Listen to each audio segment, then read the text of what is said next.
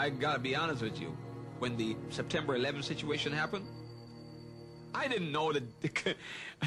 And I must say, and I wanna say this because I wanna take it lightly. It's not a light situation. It's a devastating act.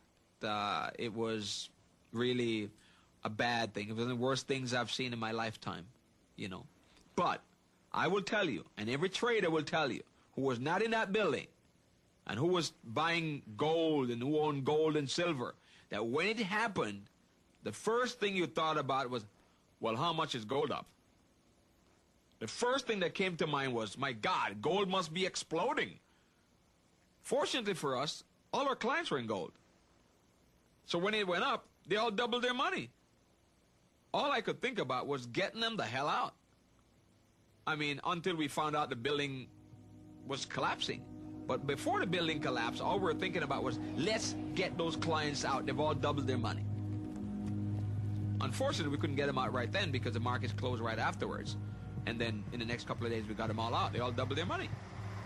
Everybody doubled their money. It was a blessing in disguise. Devastating, crushing, heart-shattering, but on a financial sense, for my clients that were in the market, they all made money. Now, I wasn't looking for this type of help. But it happened. When the U.S. bombed Iraq back in 1991, the price of oil went from $13 to $40 a barrel, for Christ's sake. Now, we couldn't wait for the bomb to start raining down on Saddam Hussein.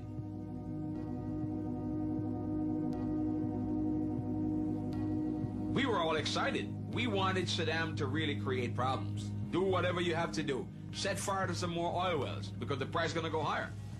Every broker was chanting that. There was not a broker that I know of that wasn't excited about that. And then all of a sudden they said the war is going to be over a lot faster than we thought. We were all thinking this thing could drag out for a couple of months here. Prices could really get out of hand. It could get to $50, $60, $70, $80. People were talking 70, 80.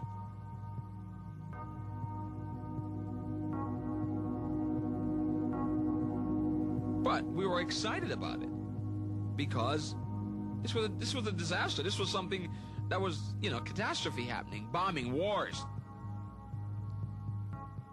In devastation, there is opportunity.